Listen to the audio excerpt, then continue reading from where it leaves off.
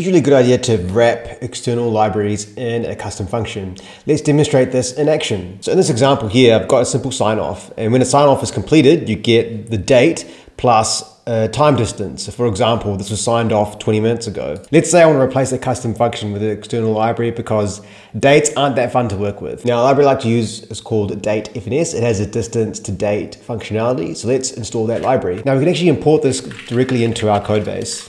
Now you can see it here and it works absolutely fine, but the disadvantage is if you want to change that library, you have to change that particular function. It's fine because it's only used in one spot, but let's say you've got a massive application, you've got multiple instances of this function, then you've got to go through your entire code base and change that function. Now I've pretty much got rid of all the code, and all this is going to do is return that particular function. I've added some special formatting as well, and it works perfectly fine now. You can see it says 2 minutes ago, and if I sign this off, it will say less than a minute ago. I hope you found that useful, and let me know if you have any tips or tricks and comments below. Thank you.